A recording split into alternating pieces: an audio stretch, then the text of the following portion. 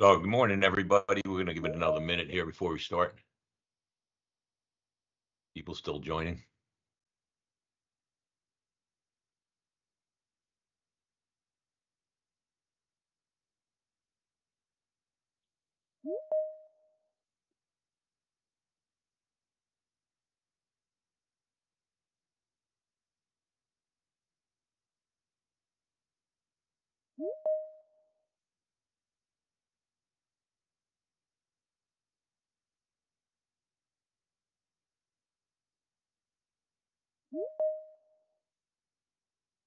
All right, welcome everybody. A little after 11, I want to thank everybody for joining. This is one of our last lunch and learns for the summer, and it's an important one, hurricane season.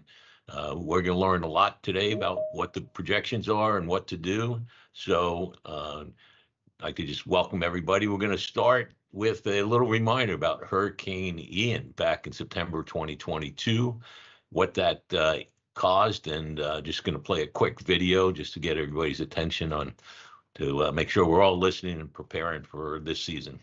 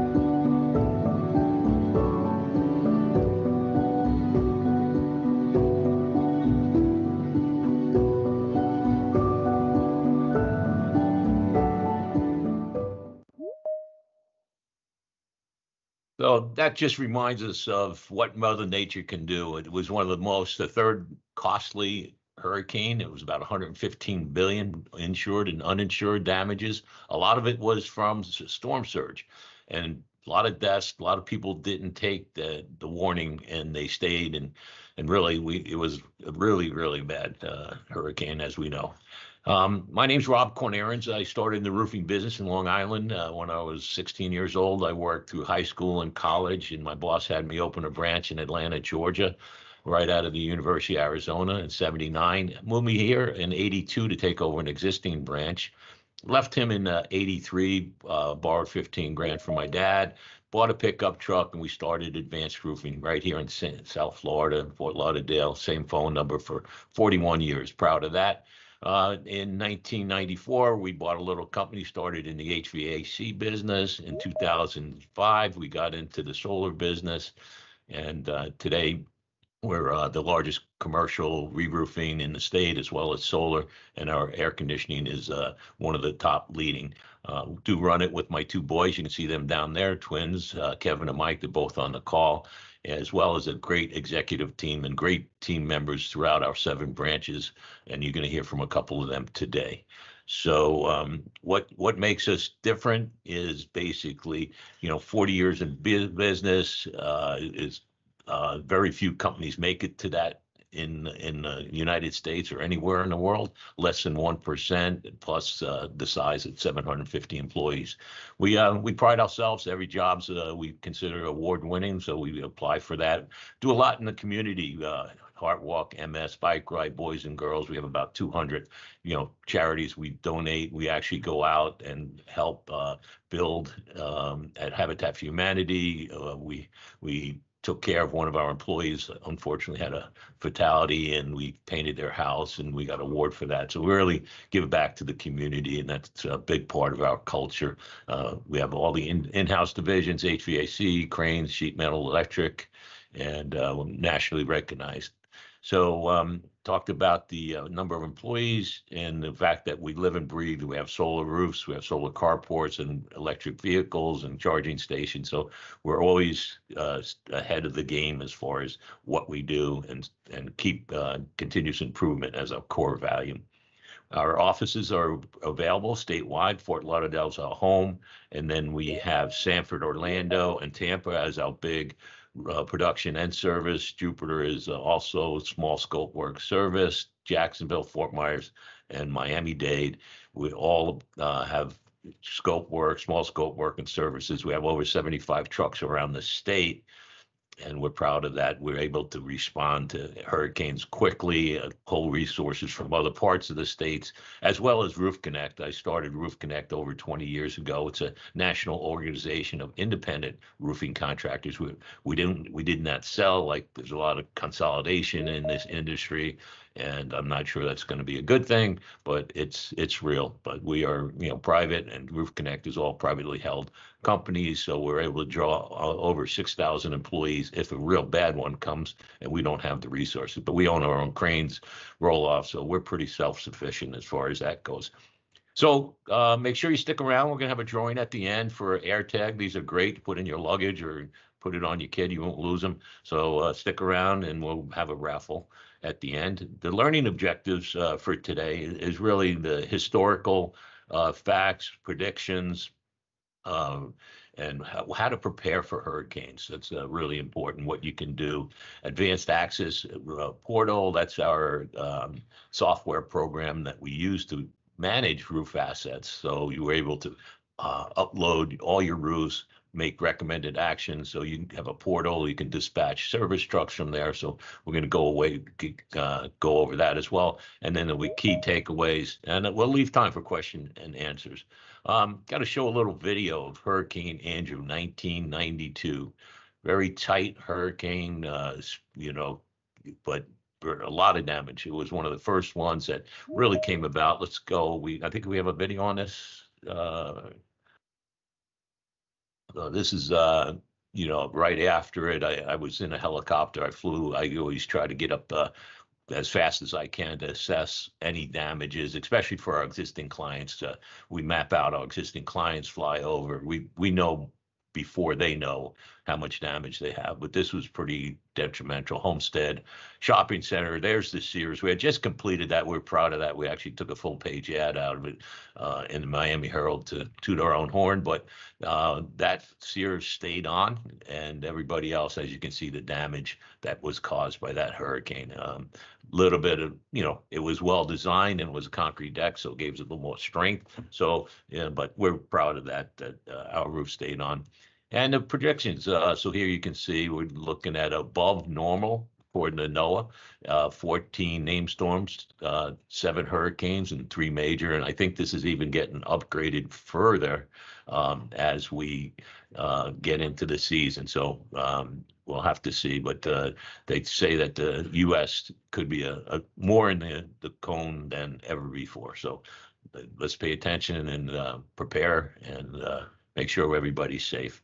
And another thing that really important is the speed of the storms. Pay attention to the speed.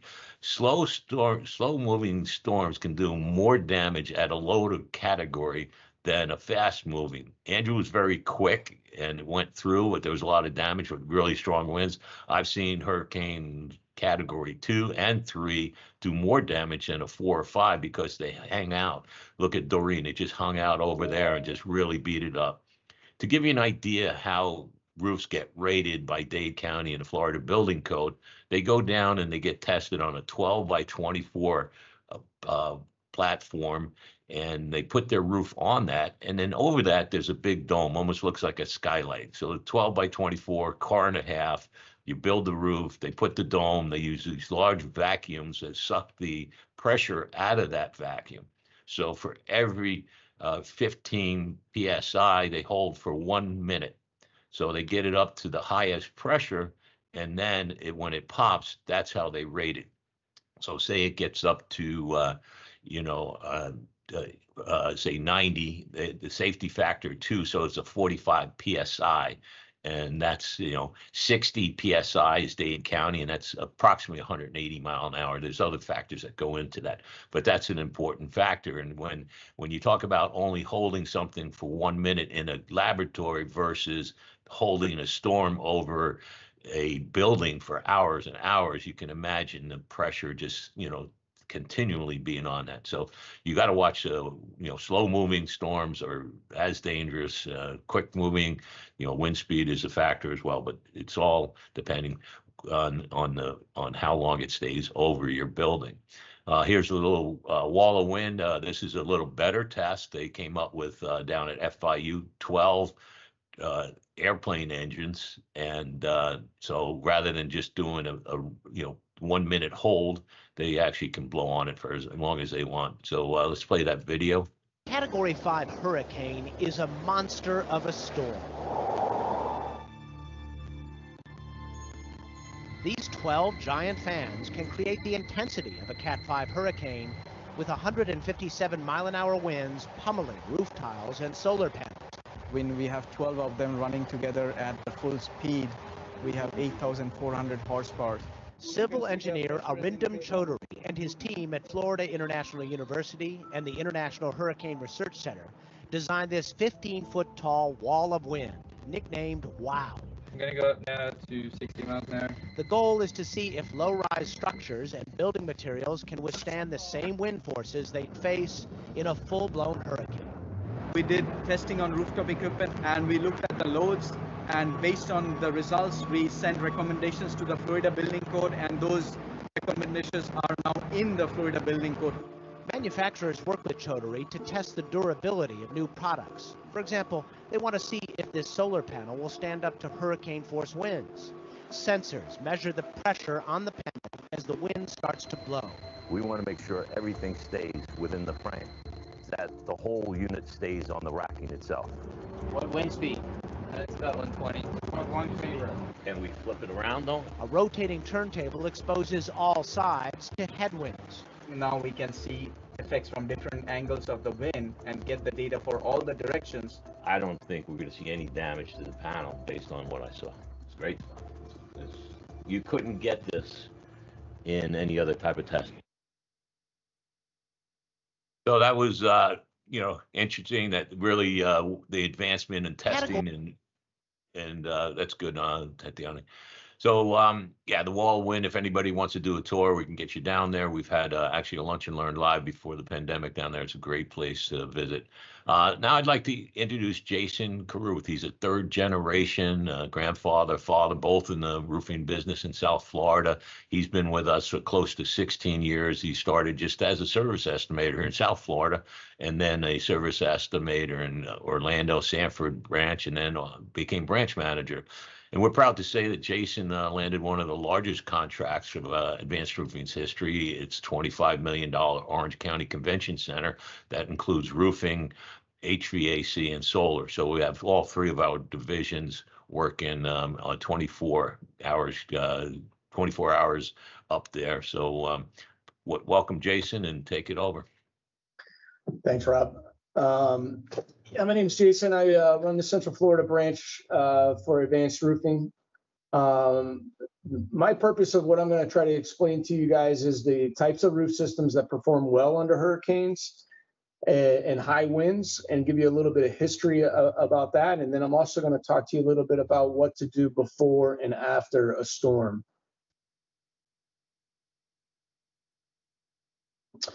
So the previous slide and the previous video talked about the Florida Building Code and basically doing testing. So every roofing manufacturer that is in the state of, that is applied in the state of Florida spends countless hours and a lot of money on testing their roof systems to make sure that they meet the wind loads. The state of Florida has 5 different wind loads, being the highest in South Florida, which they call the high hurricane velocity zone, makes up 3 counties. And then as you go up the state, the wind speeds decrease all the way up through the panhandle.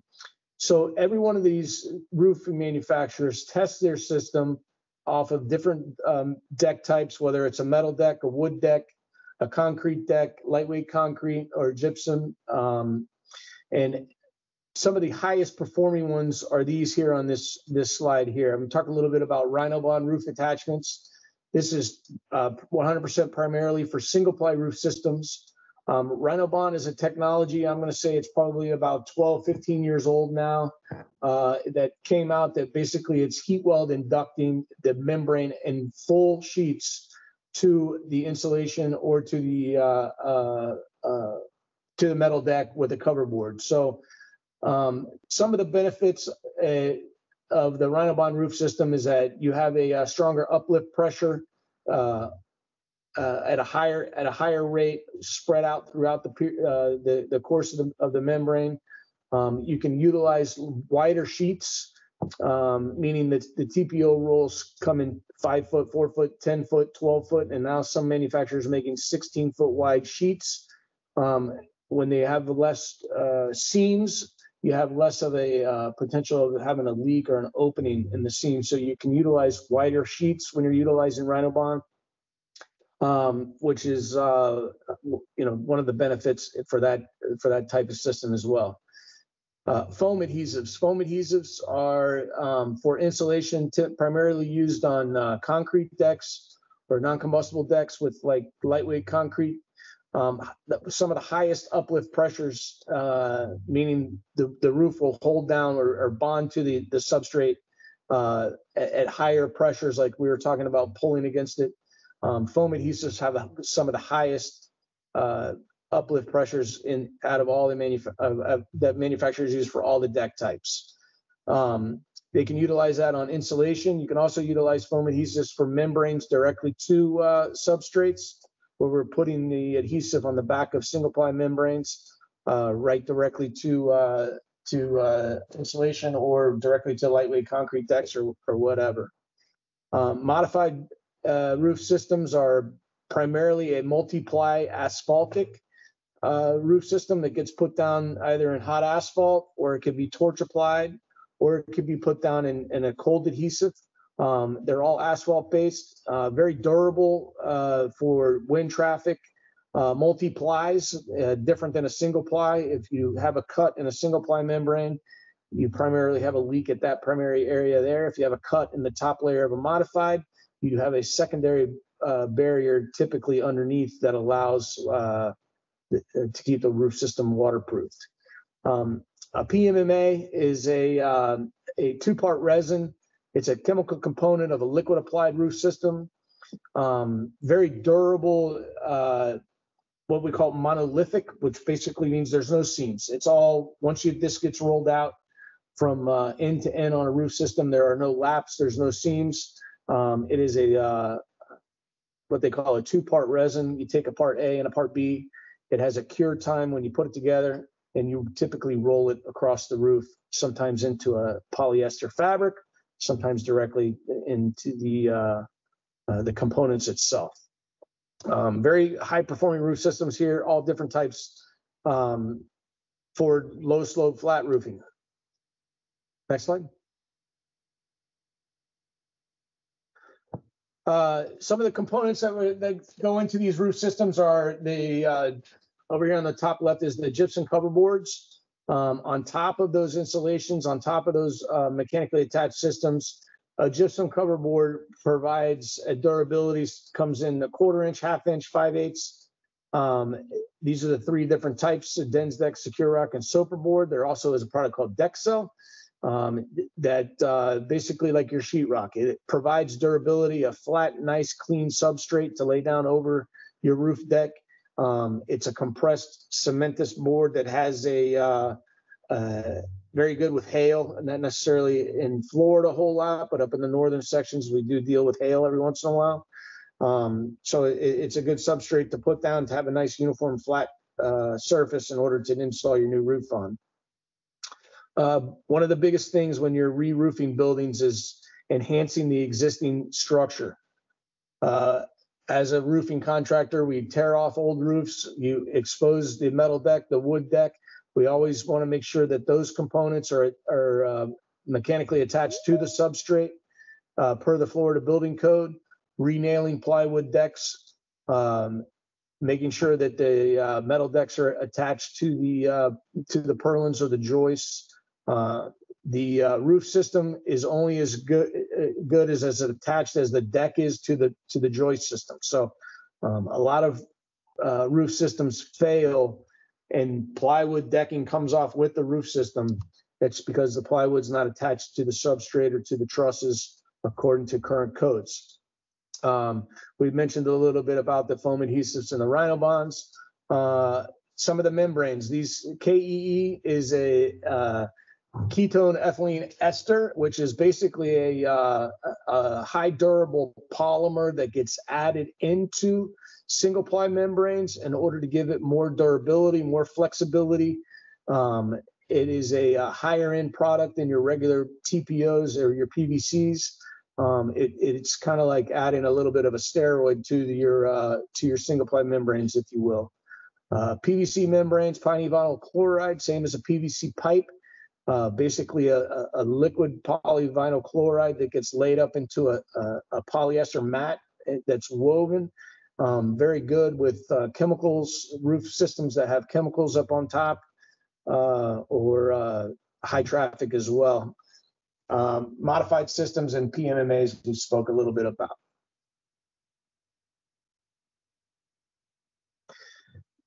Hurricane's coming, right? What do I do? Here, we always look at the cone. Everybody looks at the cone, not really paying much attention when it's 7 to 10 days out. But as it gets closer, making sure that your roof is in a certain condition to where it will be able to perform. Rob mentioned earlier about slow moving storms. They dump a ton of rain. If a storm is moving anywhere between 6 to 8 to 10 miles an hour, that is more detrimental to a roof system than a storm that's going 18 miles an hour coming across. You're not going to have a whole lot of rain. When you're dumping a lot of rain, these are the areas that you want to focus on. You want to make sure that all your drainage, whether it's your internal roof drains, your gutter systems, your downspout systems, are all clean, free of debris. That way, when we do have these torrential downpours over a long period of time, sometimes 2-3 days, that your roof system can get the water off. What happens is if you have debris that's up there and the rain can't get off of the roof, that's when you start having problems with water finding a way to open laps, penetrations, and then that's what causes leaks. So some of these areas here are the main focus areas. Wall flashings are another one. Basically making sure that your laps on your wall flashings are tight, and having a periodic maintenance program on your roof system is really the best way to go. You don't want to be reactive and wait for a storm and then a couple days before have to scramble to have somebody come up there and fix all these things. So having a periodic maintenance program yearly, this is what we do, and we're just making sure that the roof system's performing.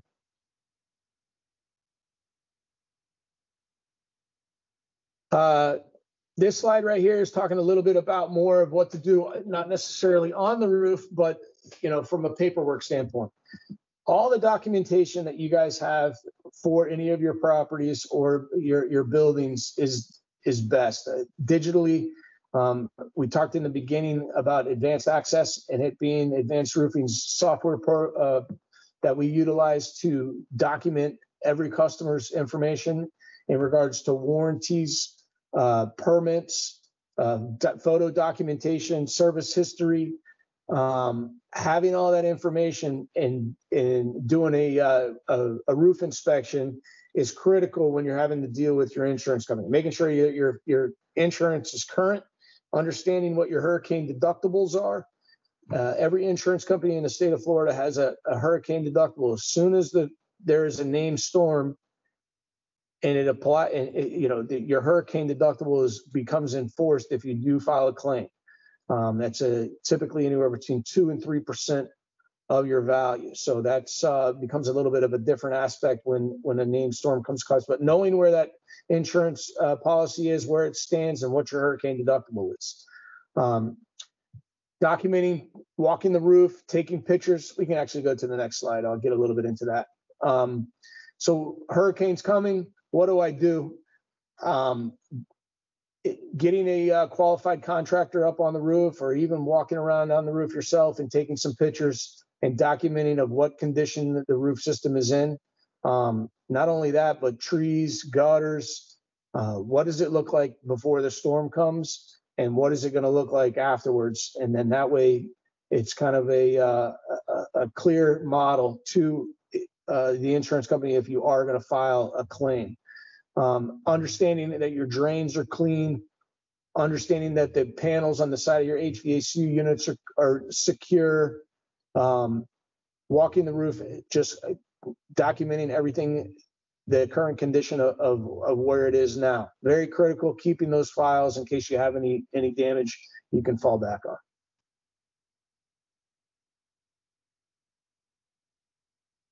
And here's a critical one. This is, storms past, sun comes out. What happened to my building? I've been riding it out on the inside. Everybody's, gone through this phase. What happened? You hear things outside. Can be very dangerous. Be cautious walking around when you get outside. We hear a lot of stories of down power lines and puddles and people walking. It can be a dangerous scenario, especially if your building loses power and you're out of power. You don't know if there's a power line down. You don't know if it's pulled from your building. Just being very cautious, taking photos of the damage of what is occurring now. Contacting your insurance company is critical, and having your policy on hand. If it's a lot of mass destruction, you guys know that some of these things can take a long time to get an adjuster out there, look at the claims, and go from there. Advanced Roofing does assist and help you with documentation, calling us out to look at a qualified contractor to get up there. I say this, Channel 7 in South Florida says this, everybody says this. Don't hire an unlicensed contractor. Do not give any cash or cash deposits to any contractor. Should not be the case. Hire somebody that's qualified. So Advanced Roofing's 2 cents on what to do before and after. I'm going to hand this one over to Paul. Paul is our HVAC manager in South Florida, and he's going to help you understand what to do with your mechanical equipment before and after as well. Awesome. Thank you, Jason. Good morning, everybody. We're going to go over the pre-inspection and post-inspection for HVAC. We'll start with the pre-inspection. Pretty much everything you guys want to make sure is checked off before that hurricane comes in, and hopefully it doesn't cause any damage to you, but we want to try to make sure that we prevent any damage as much as possible. So one of the things we want to check out is make sure we check out all the fasteners, make sure they're tight and that they're the panels are all secure. So make sure that the high winds don't blow off the panels, because a lot of the damages we see from hurricanes with HVAC units is that the panels will come off and damage the roof, also damage other HVAC equipment. So making sure the fasteners are good, making sure the panels are secure, replacing any rusted components, whether the rusted components are fasteners or tie down clips, or even the equipment themselves. Some equipment has been rusted to a point to where it can't be fastened. So we want to make sure that maybe addressing that equipment before it causes failure to other units or the roof system or any other system that is close by, even solar panels as well. So checking down the tie down clips, the cables, however your system is, or however your equipment is attached, just making sure that is properly attached. because sometimes they can be removed for service and not be put back. So making sure that is taken care of. Also, always recommend getting either current conditions report from your HVAC contractor, or at least going up yourself and taking photos of what the equipment looked prior to the hurricane, so that we have documentation. And also, there are some AC units that don't have proper hail guards or just guards around the coils for protection. So you may want to figure out wrapping that with some protective plastic or something, so that way the coils don't get destroyed by debris. So then moving to the post-hurricane inspection slide. First thing I'm going to say is safety first. After hurricanes, there could be a lot of water, standing water, and we don't want to, go check out equipment that is in standing or puddling water, because it could be the ground in that situation and get electrocuted. So we want to try to make sure all ponding water and all debris is removed before go ahead and inspect those units. And I also recommend that you just have an HVAC contractor do the inspection for you, because they can go through the entire equipment and catch anything that you could possibly miss just with a visual inspection. But if you are going to do that inspection yourself, I do recommend that you get the electrical disconnect turned off, so make sure that you don't have any issues with any electrical hazards. So making sure that you turn it off at the breaker, make sure all power is disconnected before you go out and look at the unit. Then you can remove any debris that's around the unit. You can assess for damages, take some pictures, and compare from pre-hurricane pictures to post-hurricane, and then provide your documentation to your insurance claims. Like I said, we're more than happy to provide those inspection reports for you. So if you have any, if you ever want us to come out and do a post-inspection or pre-inspection, please reach out to us. And I'm going to hand it off to Clint to do the solar pre and post. Thank you, Paul. Good morning, everybody. I'm Clint Sockman, Executive Vice President here at Advanced Roofing and Advanced Green Technologies, and run day-to-day operations of our solar division. And we're going to talk quickly, similar to Paul, about pre and post hurricane inspections of solar assets and what best to do. Pre-inspection, and I think we've heard a lot of messaging here about how we spend a lot of time, effort, and money to engineer our systems, whether they're roof systems, HVAC systems, or solar systems, to withstand these enormous wind events that we have. And really the biggest thing that we can do pre-hurricane inspection is establish that they're still in that condition that they were engineered to. For solar specifically, going up and getting eyes on our inverters and the statuses that they're communicating and able to be operating remotely, because these inverters do have the ability to communicate through the internet. We can shut them down. We can check to see if they're producing or if they've had any major faults happen. Inspecting our inverter enclosures and our electrical gear enclosures to make sure that the cabinets and the door hinges are able to be locked. That they're properly sealed against water intrusion. The majority of the electronics and the electrical gear that we put on our rooftops or on our buildings for solar are either NEMA 3R or NEMA 4X rated. That means they're watertight, they're potentially corrosion resistant. They're made to weather these types of storms, but only if they're properly closed. They're, all of their bolts are properly seated and the cabinets are able to be locked. And we see a lot of this, and this is really good general electrical infrastructure inspection to do as well. One of the largest things with solar assets, we have sometimes up to 1 million bolts literally on some of our larger solar arrays, and each one of those bolted connections is torqued to a very specific setting, and then we mark them with a paint stripe to ensure that we know, that we're able to have a reference point to look back and say this is still torqued properly. But getting an eye and making sure that we're looking at our torque marks, that nothing's become loose, that we don't have loose electrical connections or structural connections that could lead to a premature failure from the loads that are put on these assets underneath these high wind events. An enormous amount of vibration at 150 or 180 miles an hour can stress these connections over time and cause them to loosen up. And sometimes these systems are, designed to bend but not break. And, if we put them through too many cycles through either heating and cooling or extreme wind and vibration, these things tend to loosen up. So we want to get a good reference point and make sure that all of our torque settings are still solid. Looking at all of our conduits, couplings and fittings, duct seals to make sure that everything is in place for a watertight roof system. We talked a lot about the winds. One thing that comes along with wind is wind-driven rain and the ability for rain to travel uphill into places that it might not in a normal rain event while we're driving the rain with extreme wind. Inspecting visible correct wire connections to make sure they're properly terminated. We use stainless steel wire ties, but some contractors might use traditional black wire ties that do become brittle and loose over time and wiring falls down. But making sure that everything's ensured that it's in good health is certainly something that we want to do. We talked about spot checking all of our attachments on our structure, looking for our torque verifications. Inspect and document the condition of our PV modules. And this is something that is important to be done pre-installation in case there ever is an insurance issue.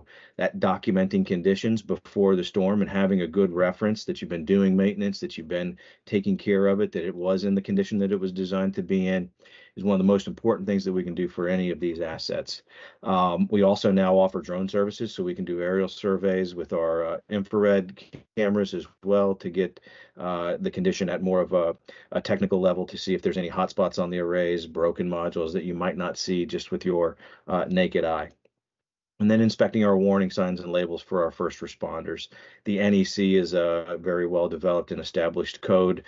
Solar installations follow. We have warning signs. We have placards that show where there could be energized conductors in the event that the utility is still out, where to find the disconnect systems and the switches.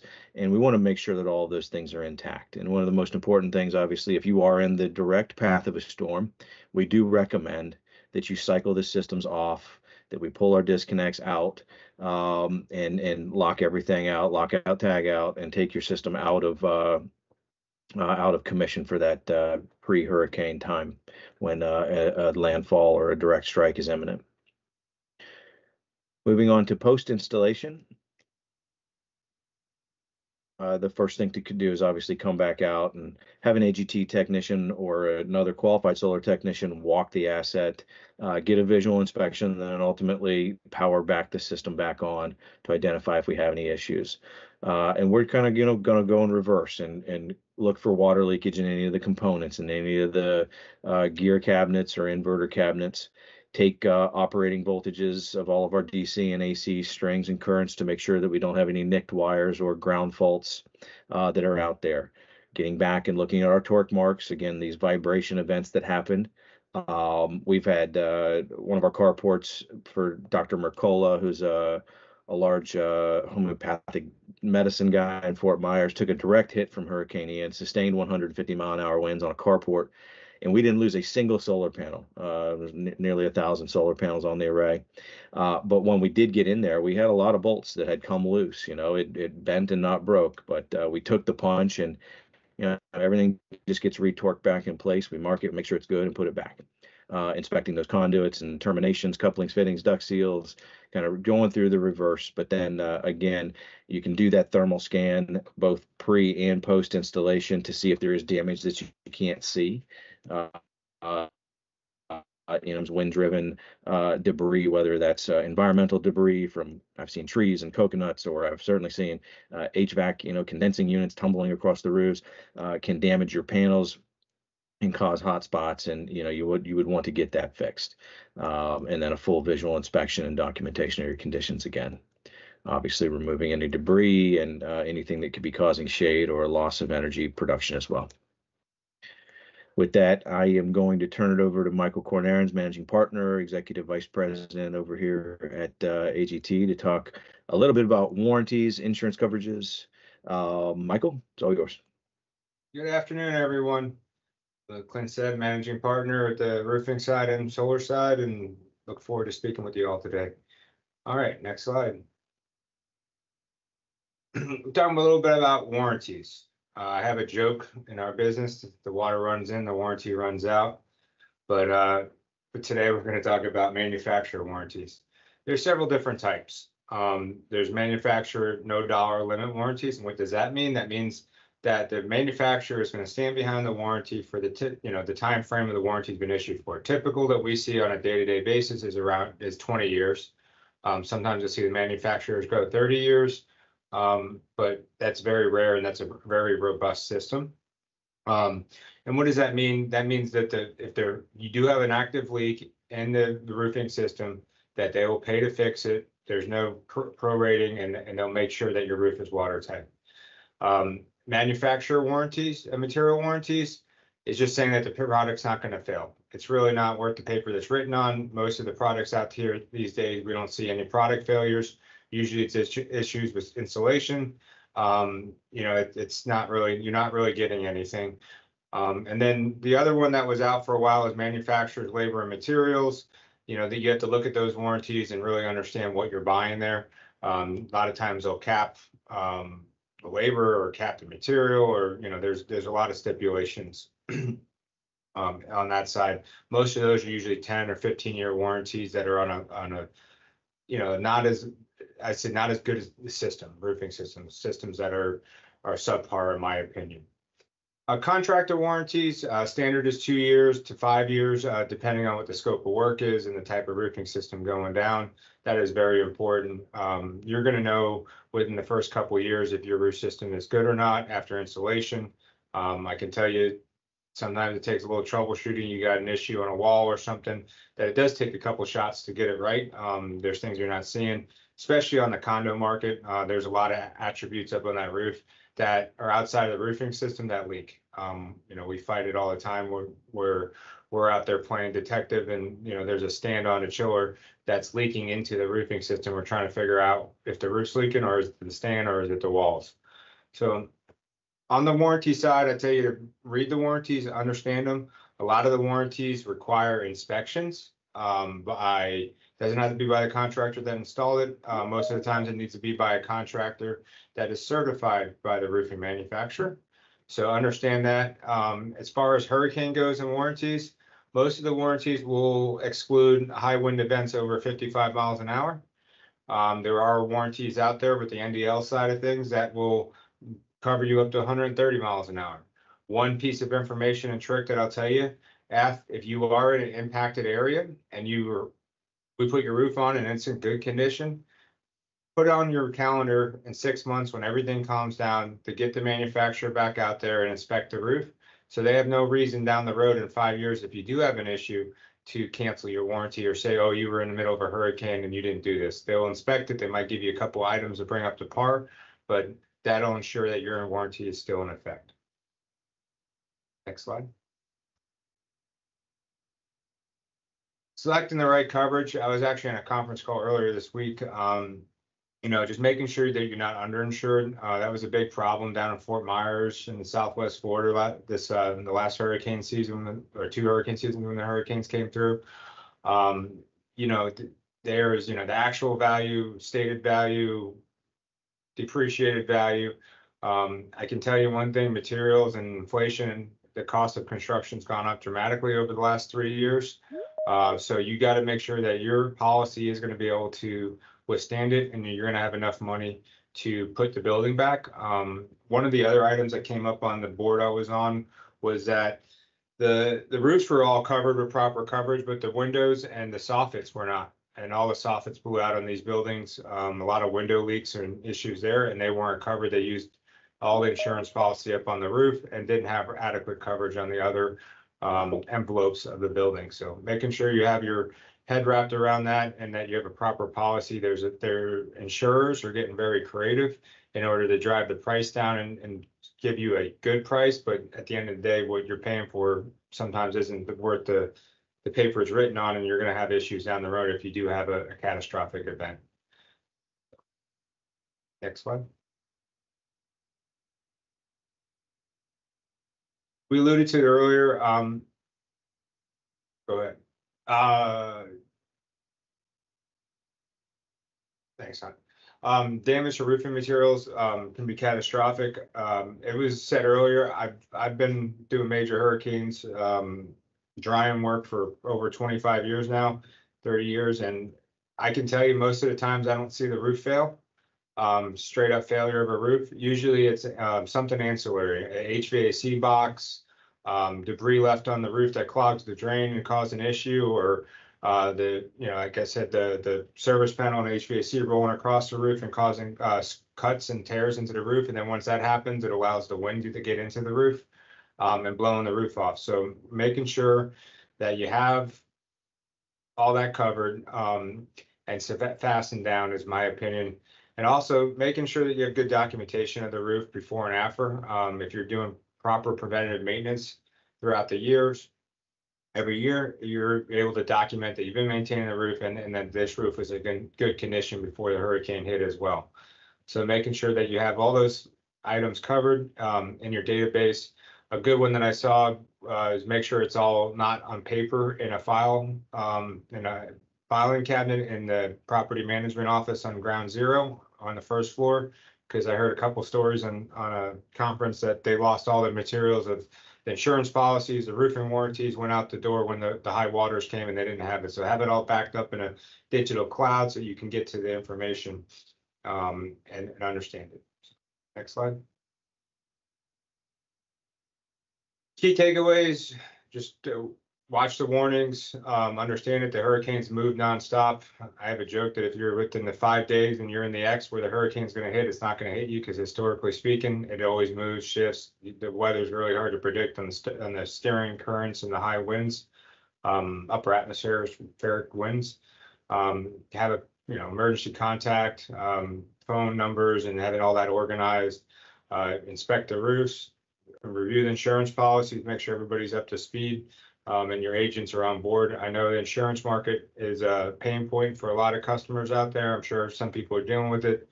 Insurance companies are not renewing unless you re-roof, and I'll just give you a little 2 seconds on that. They're requiring new attachments down to the deck, so you can't do recovers or restorations. Some of you guys have very good roofs that are only 15, 20 years old and performing very well. If the roofs were installed before 2007, the insurance companies are pushing back, and the theory behind that is after 2007, the code changed and the attachment requirements are substantially greater, and they can handle a higher wind load. So everybody's trying to get all the roofs past the 2007 engineering design standpoint, and that's what the insurance companies are striving for. And like we said earlier, document photos, videos. I can't tell you how important that is. A service we do offer, we do a lot of preventative maintenance. Hopefully a lot of you on the call. We do advanced access or ramp inspections, roof asset management inspections, go up and inspect the roof to delineate emergency repairs that are needed, delineate stuff that's preventative, that may need to be happening in the next 12 months, 24 months to keep the roof under service, to keep the moisture out of the roofing system so you don't have a catastrophic failure. And we're happy to provide those services. You can reach out to your account representative and we'll get you get an inspection scheduled with you.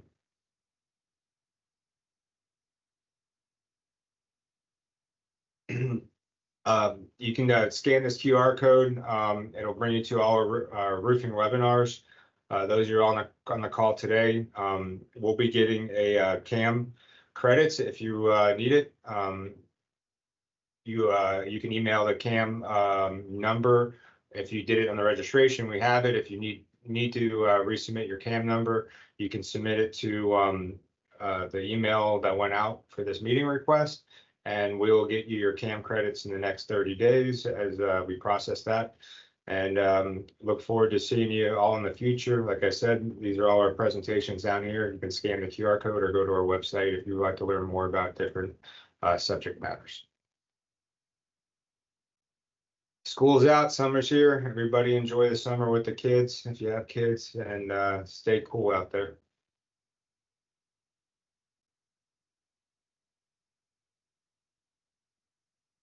Thanks everyone for coming. Thanks, everybody. Appreciate it. Any questions out there that we can answer, put in the chat.